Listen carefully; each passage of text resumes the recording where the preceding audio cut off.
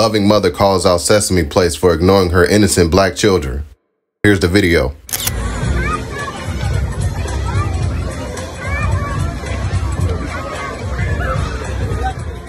Here's what the mother wrote on Instagram.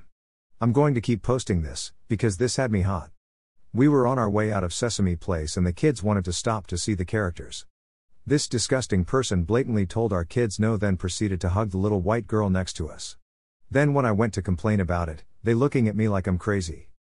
I asked the lady who the character was and I wanted to see a supervisor and she told me she didn't know. I will never step foot in at Sesame Place ever again.